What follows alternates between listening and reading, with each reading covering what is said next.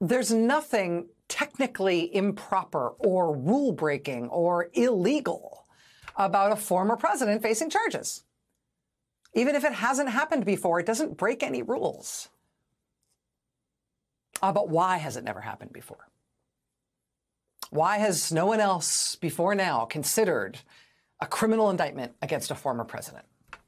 Is it because it's so dangerous, it's so unwise, it's so somehow against our system to prosecute a former president? Or is it just because there's never been one before who has lived this way? I mean, yes, from a historical perspective, an indictment against a former president is unprecedented. But given that we're talking about this particular former president, Donald J. Trump, can you honestly say to yourself that an indictment is a surprise? The first thing anyone ever knew about his business practices was when he and his father had to settle with the Justice Department decades ago over accusations that they illegally refused to rent apartments to black people.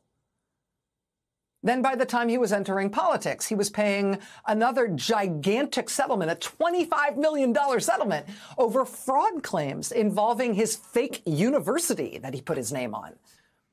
Then his family charity was shut down and fined millions of dollars as a fraud. Then his national security advisor pled guilty to lying to the FBI twice. Then his campaign chairman went to federal prison on fraud charges. Then his deputy campaign chairman went to federal prison as well. Then his personal lawyer went to federal prison on fraud and campaign finance charges. Then his other personal lawyer had his law license suspended on his way to potential disbarment.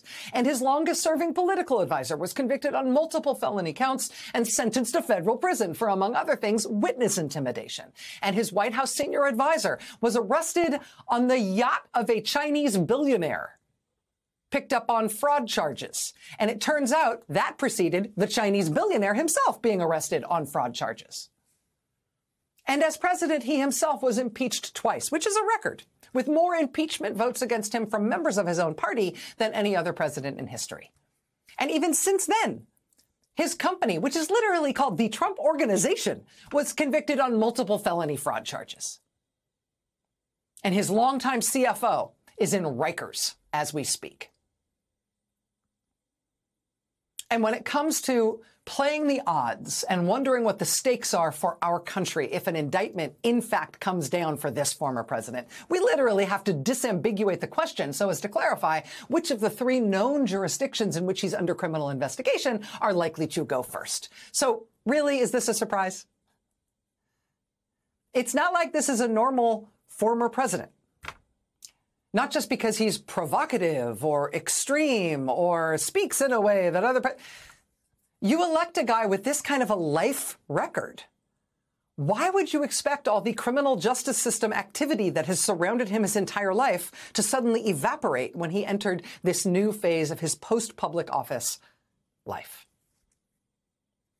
No, America has never before seen the indictment of a former president, but we did elect Donald Trump to be president. And his life, business, and political milieu are a place in which handcuffs are like seasonal decorations. Happy equinox.